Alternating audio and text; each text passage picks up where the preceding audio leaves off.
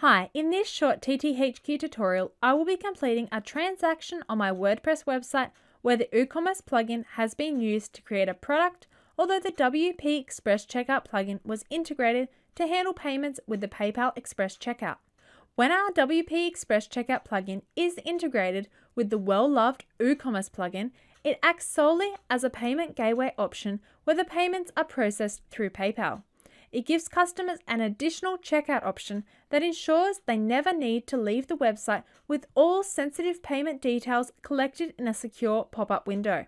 I will now run through the WooCommerce checkout and select to process my product payment with the PayPal Express Checkout option provided by the WP Express Checkout plugin. This will give website owners an understanding of what the checkout process will look like for their own customer base once the WP Express Checkout WooCommerce integration has been successfully set up.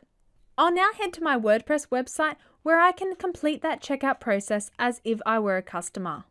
As a customer, I've landed on this office supplies website where I'd like to purchase one pack of the ballpoint pens for $2.95. So I've selected one pack and I'll add that to my cart.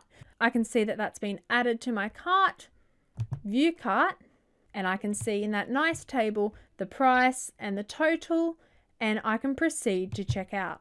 So this is still just being handled by that WooCommerce plugin. I'll need to add in my billing details as a customer. I've added just in some test details for the purpose of this tutorial, and I'll scroll down.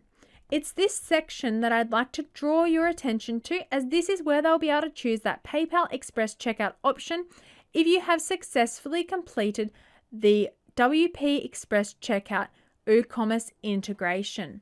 So that PayPal Express Checkout option is coming from the WP Express Checkout plugin. So your customers will only see payment options here that you have configured in the WooCommerce payment settings menu.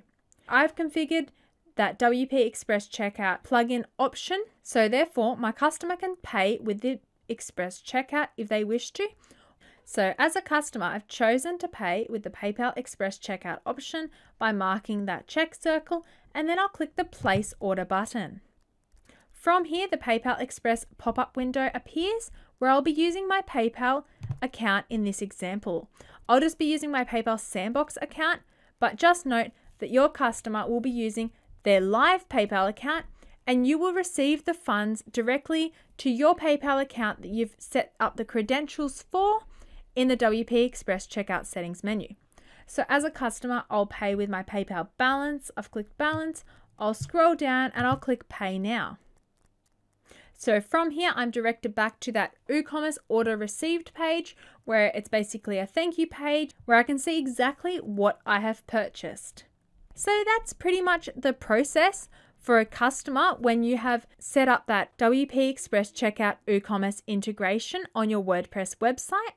It's a very simple process for your customer to check out with that PayPal Express option when you've set that up on your website using the WP Express Checkout plugin. As a website owner, you'll be able to view all the details about this order within that WooCommerce orders menu, and then you can ship out products as needed using the customer's address stored within that menu. Pretty much sums up this very simple tutorial on what it looks like for your customer when you have that WP Express Checkout WooCommerce integration set up.